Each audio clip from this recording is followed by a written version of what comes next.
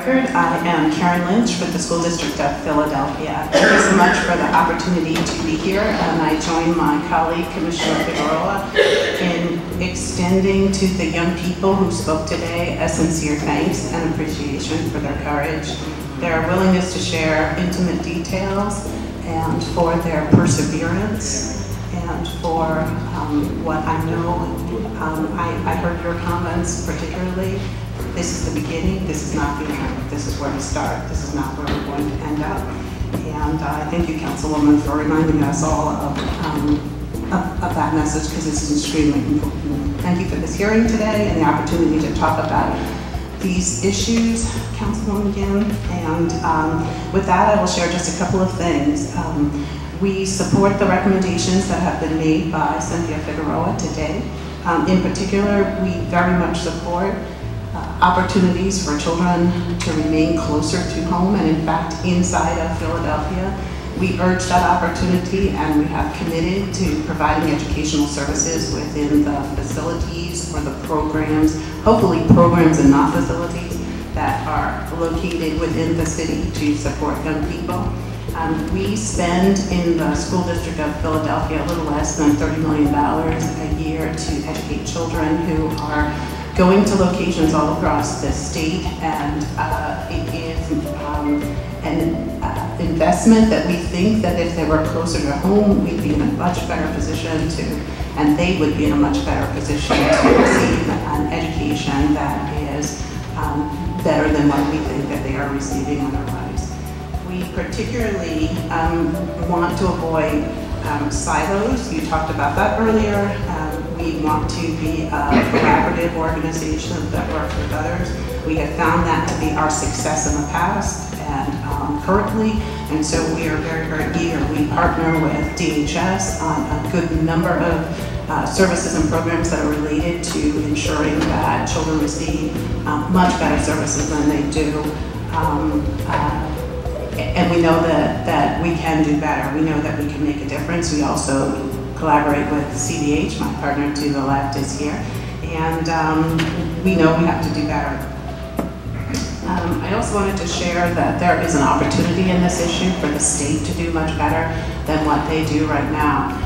We come from a jurisdiction not very far from here in Maryland, where the state regulates this process much better than is regulated here in Pennsylvania. The state sets not just licensing requirements, but also funding requirements, salary requirements, charges. And that state also monitors the efforts of providers of service much more closely than what is the experience that we have in Pennsylvania. We know that when the state is involved, then jurisdictions all across the state have a much greater onus, and there is greater accountability and responsiveness when we're talking about the courses that are offered, the rates that are charged, the conditions that exist, the way that children are treated, and the experiences they have. So we urge that in your efforts, there's also consideration of increasing the importance with the state on what role they have and what opportunity they have. The young man who spoke earlier talked about credits and the transfer of credits and what transcripts look like when they come to us. Our process in the district is if there's any opportunity to include the credits, if there's any opportunity to look at a course title and extend credits, we try and do so. Too frequently, we don't receive the records. The courses are not courses that are credit bearing, and we see that the experiences that students have is not one where they are taking the courses that are at their level or their ability. Another trend that we see is that that students will leave as general education students and come back as special education students. We recognize that this is because the providers of service see an opportunity to increase the rate of serving children, and so when that rate is higher, when a student is special education identified, that rate that they receive will be higher. We have in the past few years increased our accountability to our portion of this effort, which is primarily to pay for the educational services for children that we do not place. We have done everything from ensuring that that the costs that they are charging are within reason and more standardized, and not for services that have not been provided. We recognize that children who are in these facilities across the state, in instances can be going to an on-ground school, in other instances they could be going to a school within their community where they are not familiar with anyone. Their experience and their backgrounds are very, very different than the people that are there, and it's not a great opportunity. So in closing, I would share that this is something that we take very, very seriously. We are positioned to do better and to do more than we have in the past, that we are working very, very closely, as I said, with our partners, and that we aim to be a good participant and a good partner in this effort. Thank you. Thank you very much. Madam Vice Chair, Councilwoman, do you have any questions? Good morning. Gee whiz. So the good news I've heard is that 98% of our young people are in Pennsylvania. Speak to me about the difference between congregate placement and residential placement. And I would ask only that you keep your responses tight, because I have several, and I need to be able to punt the ball to the chairwoman so she can punt it back. Okay. So, I'll try to do my best. So congregate refers to residential placement. So it's a term used for various different kinds. So emergency, group home, those are terms that we use when we collectively refer to an out-of-home placement where it's not home-based, is when we refer to congregate care. So are they synonymous? Yeah, so instead of saying institution, group home, emergency shelter, we say congregate care to apply. There's different levels of care that happen, and there's different things that happen in those particular facilities, but congregate care is more of a universal term used for residential placement. Okay. Relying on the testimony offered by the young people, and actually looking back at my own professional experience, where when I worked with the city, I was in the division that was responsible for going out and evaluating programs, providing services to children. And so with that context, what type of evaluative or evaluation protocols, procedures, standards are in place for anybody taking care of one of our child in congregate care? What are the protocols? So we could send you, because it's an exhaustive list in terms of the requirements, and there's a few different elements. This is part of the confusion that always, the facilities are all licensed by the state. So they are required to meet 3,800 regulations that, in which there are also site visits and compliance that happens related to that visit, where we have co-funded programs with community behavioral health. We've actually moved to sharing some of our work in terms of providers. So I would say we're much better. When you asked earlier what's better now is that we work in key partnership with CBH around particular the visitation and issues with our the residential treatment facilities. So what red flags do you get when we hear instances in children being locked in a solitary confinement on metal benches? Where is that fact in reports? Do we get that kind of information from the state? And then what's the consequence of that kind of treatment of young people? So there's a lot of different ways to answer this. One is that we do get information directly from the providers. Sometimes we don't get information directly from the providers. There is a requirement that the state is to notify us of things that happen outside of Philadelphia County that may not be brought to our attention. This is another area I've spoken actually with Councilwoman quite a bit about, is that a number of the facilities that we use are also used by other counties. So there could be an incident that happens with a child that's not from Philadelphia County, but I would still want to know that incident. Positively, yes. Right now there's a delay in the notification of a critical incident. We have made it explicitly clear to our providers that we expect to hear from them directly and a number of them will provide us information as it occurs well before we hear anything from the state. We also work with our advocate partners. The defenders will bring things to our attention that they've been made aware of by the children that they serve. Okay, let's drill down. What are the improvements with regards to the linkages between the school district and DHS? And that goes to, continue to strengthen partnership with the DHS Education Support Center and the School District of Philadelphia. Is there an office? Is there a department? Are there professionals specifically with the responsibility of tracking, monitoring everything that's happening with DHS children and youth at the school district? Yes, so we have an education support center that is physically located at 440. It's a pretty sizable unit, and as well as we also have social workers connected to this unit that are deployed to a number of the schools in the Philadelphia School District, and they work to help navigate the issues with any children who are in care. One of the improvements that we've made is that in terms of the initial placement, doing an assessment in partnership with the school district to determine how we can maintain that child in their school of origin, and if we can't, what's the planning for transportation, transfer, etc., when we can stay within the district. And we've been working on improving the process by which when a child is sent to a placement. Okay, so that was not in place 10 years ago, so that is progress. Let's fast forward. It's 72 months from now, it's 5 years from now. Karen Lynch has gone on to her dream gig in Hawaii, okay? What do we have in place that ensures that the work that's been done under Dr. Heist's administration is intact long after those professionals go to Hawaii? Because this happened because of the commitment of the current administration. What systemically is in place to ensure that after your departure, that these new protocols and procedures, that this education support center is in place forever? So for the record, I will share that this is my dream job. Okay, welcome.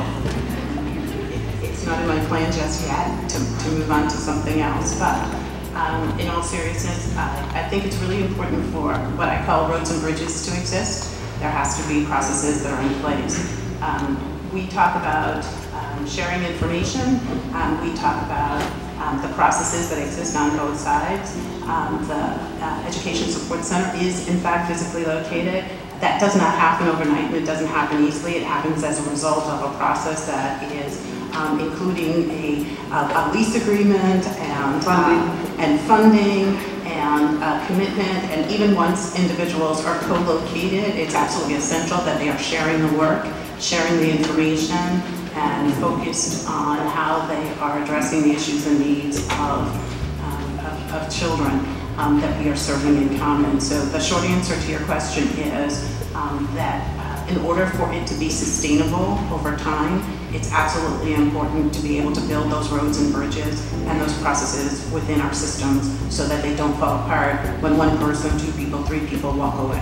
I would just add that there is an existing memorandum of understanding that outlines a data agreement between the Department of Human Services and the school district, and that lives beyond the existing people who are sitting at the table, and it's very much aligned with access to information that folks at the Education Support Center have. So that's like an actual physical live document that exists between the two systems that, regardless of what happens tomorrow, that's an element that keeps that infrastructure going. Is there a date attached to it?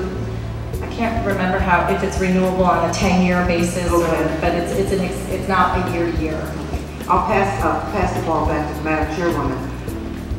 In the cases of the staffers who engaged in that kind of conduct, what are the consequences? Was that investigated? What happened?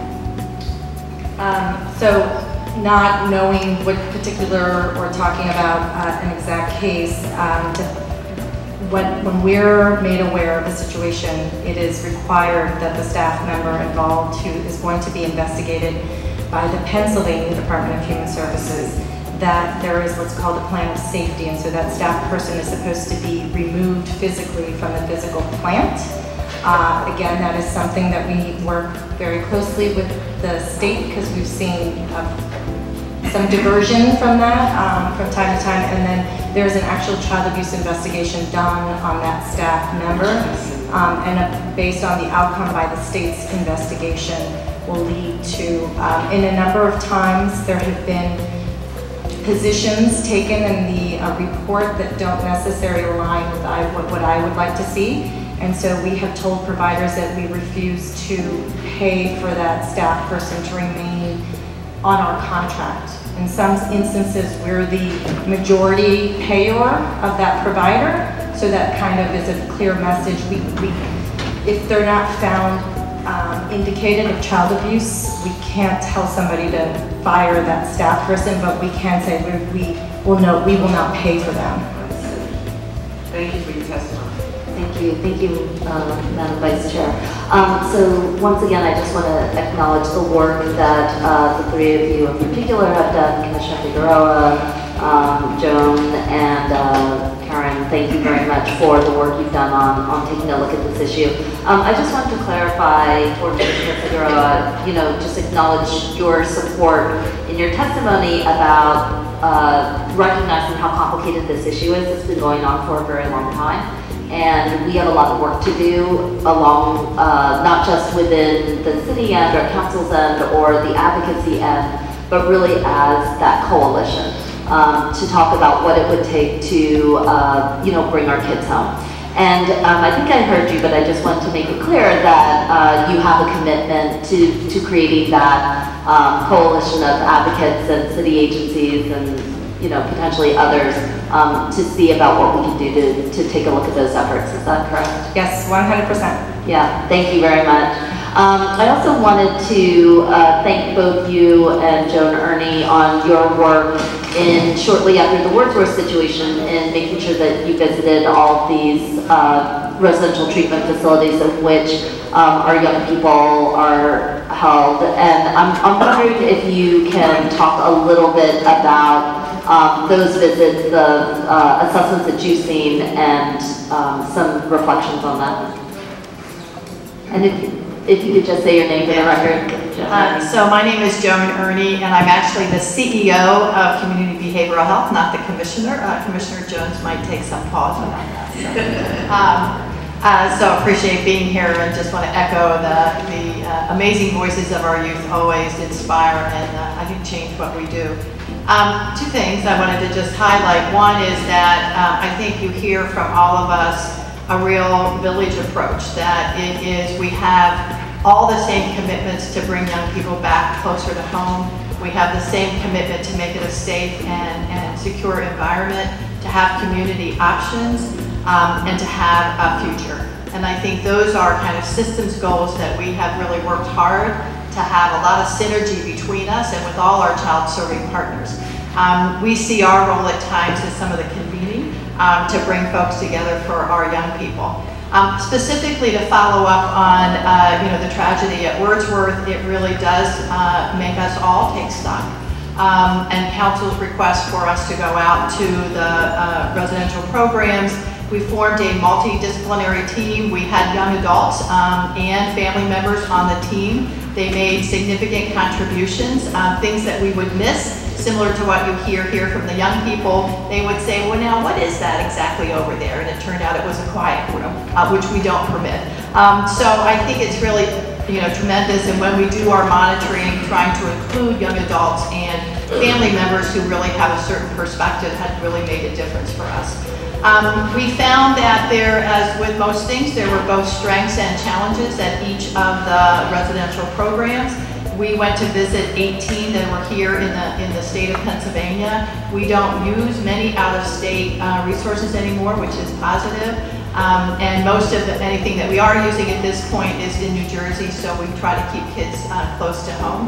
And we had a number of findings, and I think there are things that we are actively working on. I think one of the things that we found is an issue around workforce.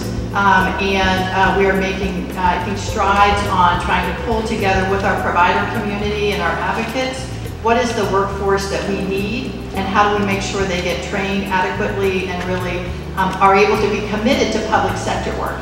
how do we keep them safe as both an employee and also feeling really good about the work and the commitment. So we had some best practices associated with that, and so we're doing a community of practice session. We've done one with agencies, we're doing a second, and we're deep diving into workforce and finances, etc. Secondly, we've created a lot of infrastructure, particularly with DHS, around the reviews of the agencies ongoing. So it couldn't be just a one-time effort. We now routinely and monthly really meet and share provider information, look for those red flags, identify areas that we might have concerns about, and then really try to have a plan going forward. We also review young people who are in inpatient or in settings that we're not, where we want to move them on, and we're doing that on a regular basis. We also have found that, we do have to have some attention to restraints. The Wordsworth death was as a result of a really poorly acted restraint. And so we have really seen some promising work. Residential treatment facilities are a little different than a general hard. It seems challenging. I don't say hard because the only thing hard is the concrete that we walk on. Everything else is a challenge. So I'm ready for this challenge, and I was built for this. I think that we all have a purpose in life, and mine is to take on a task that most back away from. That impossible. So people say it's impossible. I see possibilities. I don't see anything as being impossible. Mentalities, there are different mentalities, but just like there's different ways to teach people how to read, there's different ways to communicate.